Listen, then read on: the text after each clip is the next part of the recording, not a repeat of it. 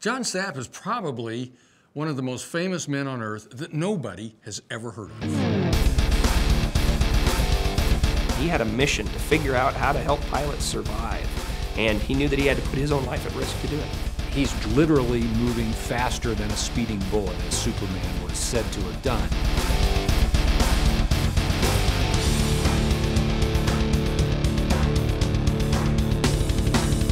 He was the bravest man I ever met, and I met a lot of brave fighter pilots and test pilots, but he was the bravest. It was pretty brutal stuff. Stapp could lose a limb, a hand could snap off. He could lose his life. He is an American hero. He is one of our national treasures.